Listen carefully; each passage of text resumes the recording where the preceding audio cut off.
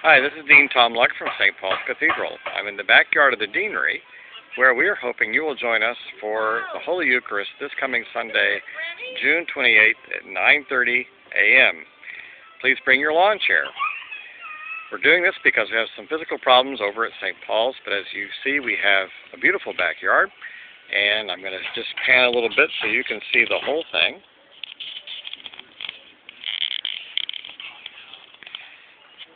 There you see Serenity and Ian finishing the swing set that I started. It's great that Ian's finishing it. Hopefully it'll be done in time for Sunday. I'm sure it will be.